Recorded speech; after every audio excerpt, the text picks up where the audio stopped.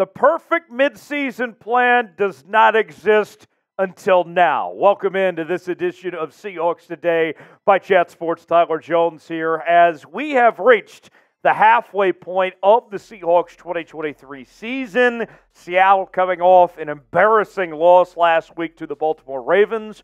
What do they need to do to get back on track as they gear up for the second half of 2023? I have 5 keys to fix this Seattle Seahawks team. Before we get to those, let's go over the outlook of where the Seahawks stand right now. 5-3 record.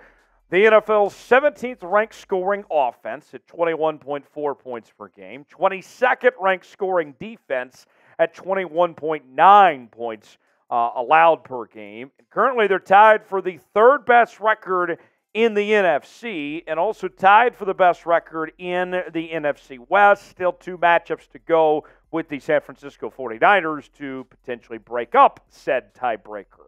We'll go over the midseason plan in full detail in a moment, but first, this week here on Seahawks Today, in the lead-up between now and Sunday, we are in a sub-battle with our Commanders channel. The Commanders Report with goofy-looking Jack Sperry. We are a little bit behind in the sub-battle. Got some catching up to do.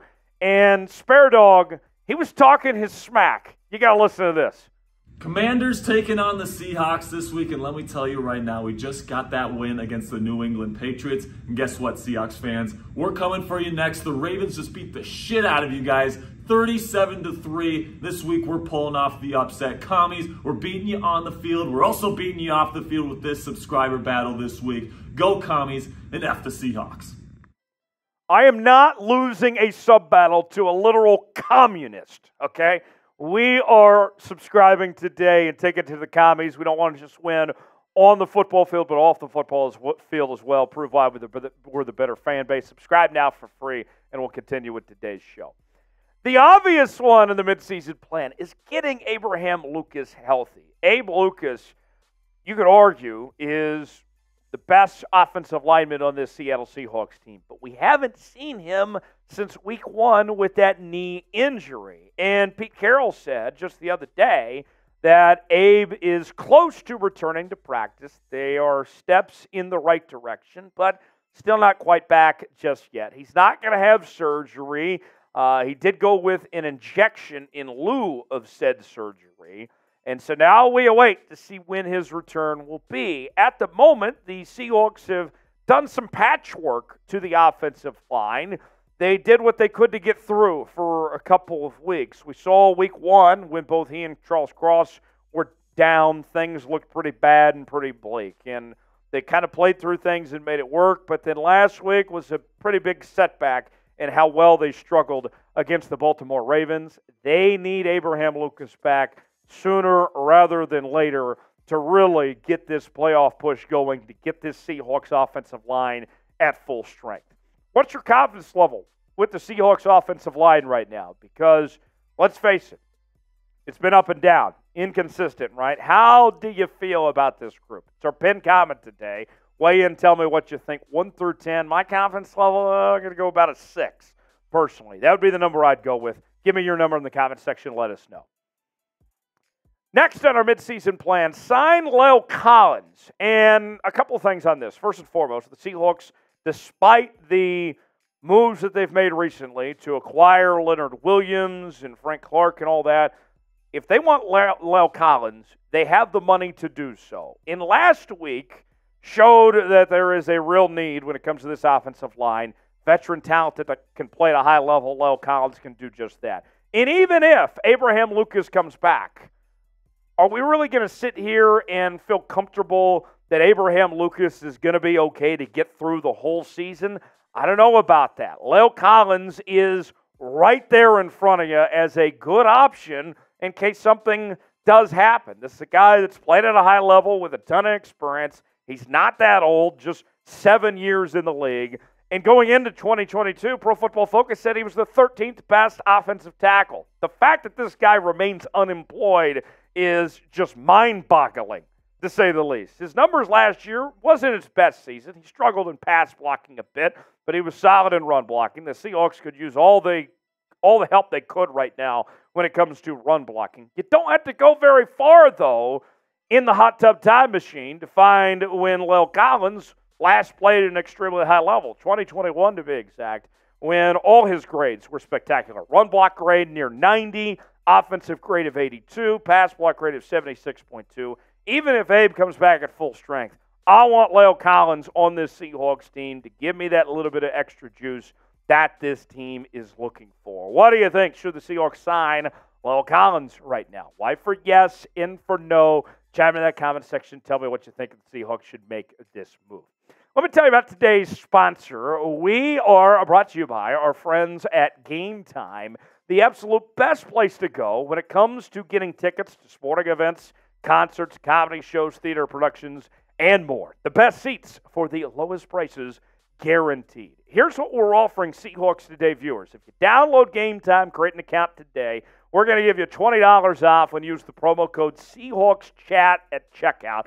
The link is in the comments and the description of today's video. Terms and conditions do apply. And it's real easy with Game Time. You pick out the seat you want. You get the view of what the seat's going to look like. And then, bam, from there you're paying, whether it's with your credit card or Apple Pay or Google Pay. It's real easy to use. I'm going to use Game Time this weekend when I head to Lawrence, Kansas to go watch my Kansas Jayhawks beat the powerhouse that is the Manhattan Jaspers in some college hoops on Friday night. And then I'm going to use Game Time again on Saturday when I see my Jayhawks take on Texas Tech this weekend. So download Game Time. I'm giving you $20. You better spend it, okay? Are you hearing me right now? Use that $20 I'm giving you. Seahawks Chat's the promo code. Sign up today with Game Time. Check it out. Start saving some money for the best prices and the lowest, for the best seats in the lowest prices guaranteed. Number 3 on our midseason plan, getting Geno Smith back on track. Will the real Geno Smith please stand up? Look, I know that Geno has not played well as of late. The numbers are not pleasant with 4 touchdowns, 6 interceptions in the last 4 games, 239 passing yards. But we have seen Geno play at a high level before. And the truth of the matter is this. If Geno continues to play like we've seen, then they got to consider another option. I present you Drew Lock. Now, I don't want to have to do this. I don't want to have to turn to Drew Lock. But we heard from Pete Carroll say this week, if things don't start going the right direction, then they might have to consider making a change here. So, with that said, I think Geno is still the better option. But Drew Lock's right there. If this doesn't get going soon, the Seahawks have to do what's in their best interest. This is a team with playoff aspirations that believes they can compete for a championship. Whether it's Drew, whether it's Geno, they got to have a quarterback they can trust. And Geno is still the best option for this team. He's got to play to his full potential to get this thing going. I don't want to have to go to Drew, no offense, but that's the best option for Seattle is Geno playing to his full potential. This one, kind of a given, but it needs to be said. This team's got to cut back on turnovers and penalties. Just all the sloppy stuff has got to really just back down. Let's start with the turnovers. Turnover margin, they're 10th, but it's a little deceiving because in the losses that the Seahawks have had, they are getting pummeled when it comes to turnover margin. Giveaways, 11th in the league. Takeaways, 13th. But there's the number at the bottom that really stands out, and that falls on the quarterback. Interceptions thrown percentage, almost 3 a game, 23rd in the league. That ain't good. Now the penalties. A lot of you are going to point to DK Metcalf and those personal fouls and all that, but it goes bigger than just DK here. We're talking everybody.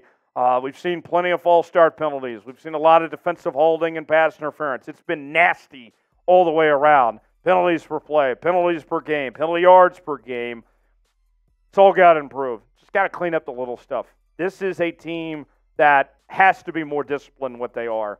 Can't allow the little things to affect you, especially with the schedule ahead. You got the Niners twice. You got the Eagles coming up. You got the Cowboys. Some really good teams here. You got to play perfect football. You got to be on your best behavior, so got to clean up those things going forward. What's the biggest issue with this Seahawks team right now? There's a number of things you could point to, but what is the biggest issue? Chime in that comment section. Let me know what you think.